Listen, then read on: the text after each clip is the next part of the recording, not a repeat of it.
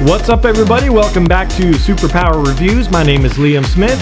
Today we're taking a look at the brand new, just released 1/6 scale Sideshow Collectibles Harley Quinn. Wanna play? And first thing, let's take a look at the box. First thing you'll see is an illustration of the statue, as well as some abstract artwork on the front. Not much to see on the side of the box, pretty much the same artwork as the front. Flipping around to the back of the box, have a photo of the statue itself.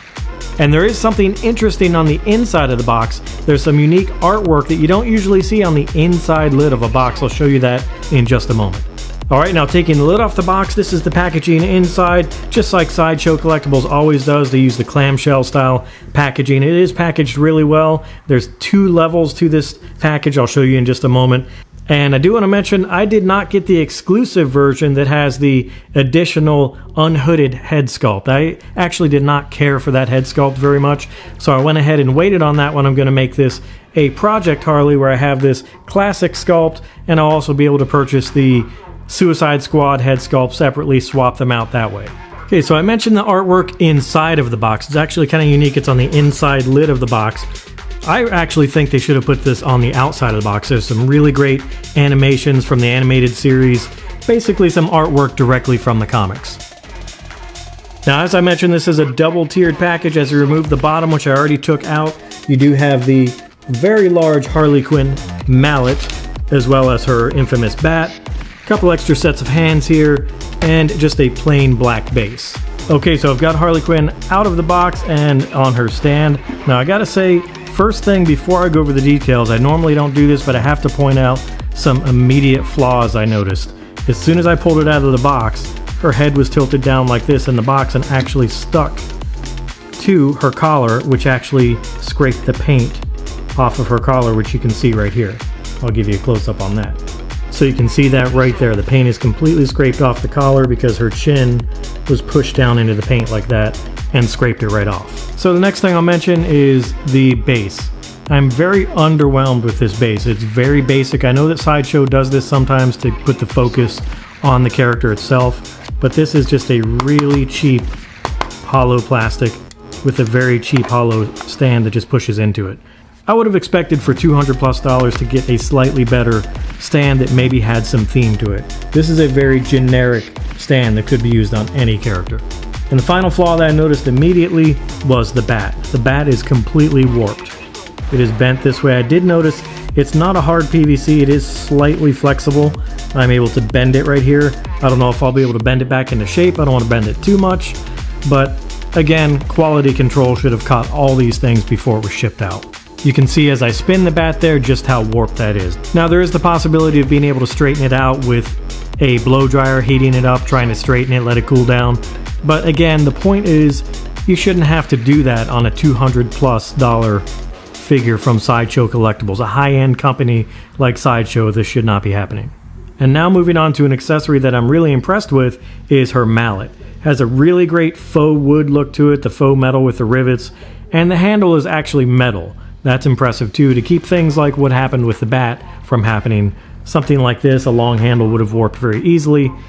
Again, a lot of quality into the mallet, not so much into the bat. And the final accessories here are the additional hands. On the figure already are the 2 closed fist hands. Then you have the additional hands that are grip hands for the mallet. Have the 2 open hands in red and black, and the 1 red pointing finger hand. If you've already ordered this, you probably already know they've upgraded the bodies substantially. They used to use the hard plastic jointed bodies. Now they're using the seamless TB League bodies, otherwise known as Fison.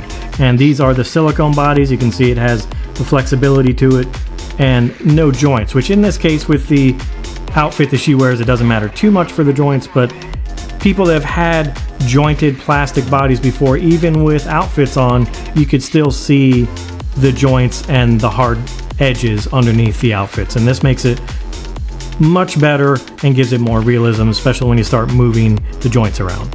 Alright, so let's start with the head sculpt. Now, like I said, I did not get the exclusive version because I was not a fan of the unhooded version, so we'll take a look at this classic head sculpt here. Now, they definitely gave her kind of a unique look to her face. It's not your typical Harley look on her face. She actually looks a little bit older than you would typically see in most Harley figures. It works for what this is. It definitely gives her that kind of maniacal look, the grin that she has, the piercing eyes, but they did a really great job on the paint work, the paint apps on the face itself.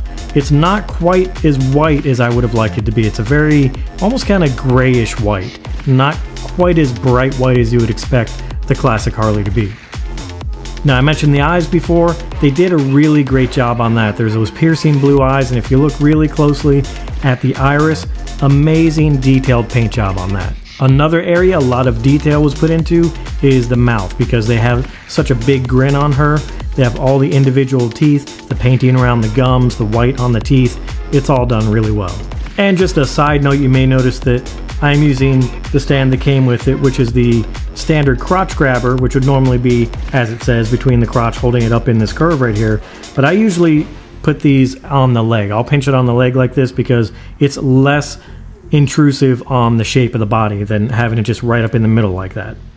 Okay, and moving on down to the outfit, they do have her classic neck piece here. It is slightly flexible. It's more of a vinyl material, just like the outfit is. And it is obviously painted because, like I said, it did get the paint scratched off right here during shipping. Okay, moving on down to the body. Like I said, one of the most impressive things for this is the upgrade to the TB League seamless body. It gives it a realism that you can't get with a hard plastic body that I mentioned before, and it makes the suit fit better.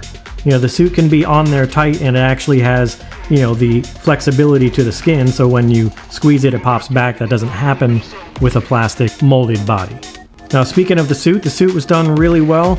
There's not much to say about that as far as the design. It is the classic comic Harley Quinn bodysuit, the red and the black. They went with a straight vinyl. It's not matte on one side and gloss on the other. It's basically the same tone throughout the whole thing as far as the sheen. It's just got that pleather or vinyl look to the whole thing.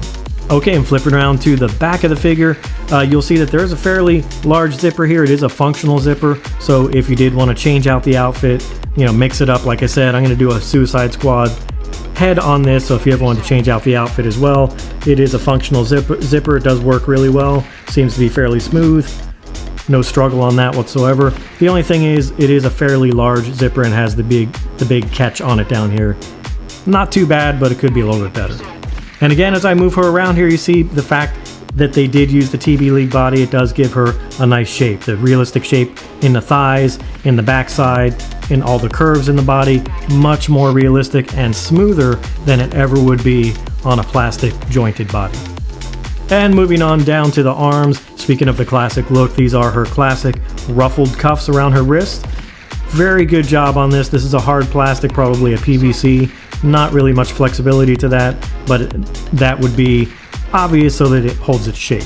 And moving on down to her feet, they do have her classic high heel red and black shoes. Did a really good job on that. Have the pointy toes, the cuffs around the top, just like you would see in the comics. They did a really good representation of how that's supposed to look. Okay, now if you're familiar, as most are, with the TB League bodies, they do have many points of articulation, so instead of going over all the articulations separately, which everybody has seen before, I'll go ahead and do some B-roll close-ups, some scanning around with her accessories mounted, different positions I'll put her in, just to give you an idea of what you can actually do with this Harley character. Now before I do that, I do want to mention the limitations. Now you can move a TB League body quite a bit. They're very flexible, but once you put a vinyl bodysuit like this on it, it does limit the movement. You want to be careful with things like this, lifting up the arms. You don't want to lift them up too much further than that, because then you start stressing the material. I'm sure the material is slightly flexible, but it's not worth taking a chance on tearing it at the seams. So you don't want to do any major extreme poses with the legs or the arms over the head, things like that. As you can see here, came with the figure. It shows you all the different articulation points. It does have 28 points of articulation. One small additional thing I want to mention that's kind of cool, if you don't want to use what I would consider this cheap stand, you can actually use the mallet to help hold her up. If you put it in the down position like this, it is a big enough and heavy enough mallet that she will stand completely on her own really well. You just have to have her legs positioned well enough to hold her up, have the hand hold the mallet on the ground like that, and you're all set. That holds her up almost as well as this stand was. So it gives you a little more of a dynamic option to pose her instead of just sitting on this thing.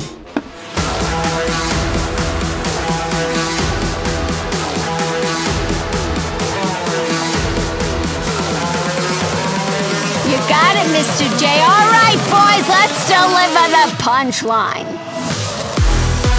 Give me a man of pasty white makeup, a purple tux, and green hair any day.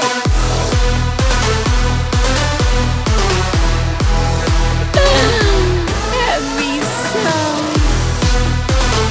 I'm crazy, you know.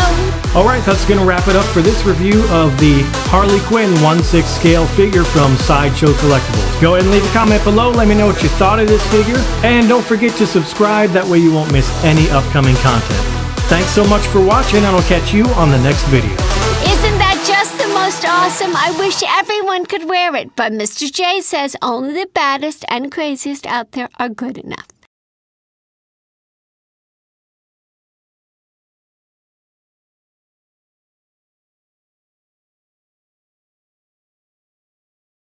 Revving up the Harley!